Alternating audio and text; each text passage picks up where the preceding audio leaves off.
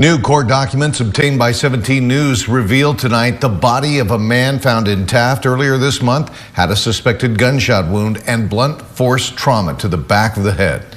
That man, who has yet to be identified by the coroner's office, was found lying face down just before 6 o'clock in the morning on 4th Street in Taft on May 5th. Text messages found on his phone indicated he had been planning to steal a vehicle the night before. The man's girlfriend told police she didn't know how he became injured. Both her and the man's phones have been seized.